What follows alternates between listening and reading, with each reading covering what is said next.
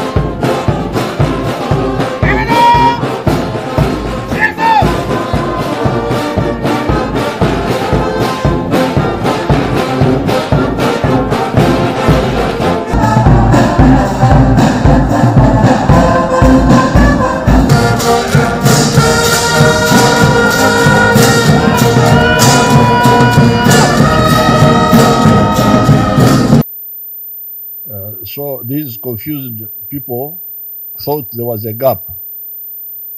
But we have now brought more soldiers, created more units.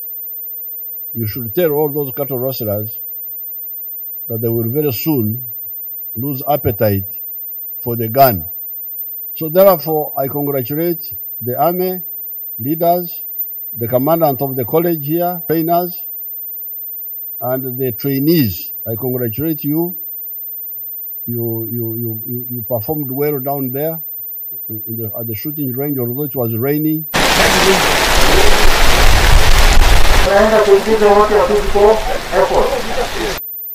And even here, I could only see a few mistakes of people who did not synchronize well. But otherwise, the whole group did well. I congratulate everybody. It is therefore my obligation now, my duty now, under the laws of Uganda and the constitution of the country, to pass you out because you have finished your course properly. You are passed out by my orders. Thank you very much.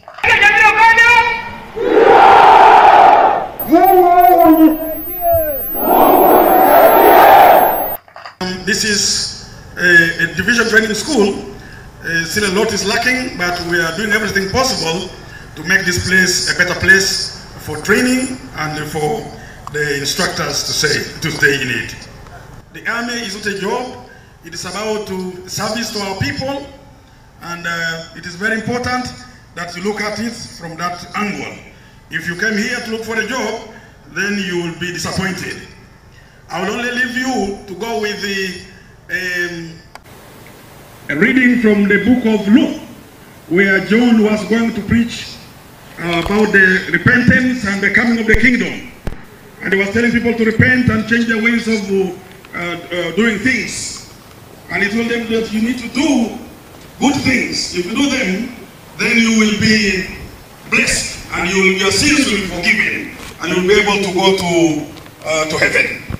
So many people came to him, including soldiers. In Luke chapter 3, verse 14, and I'm going to read it verbatim.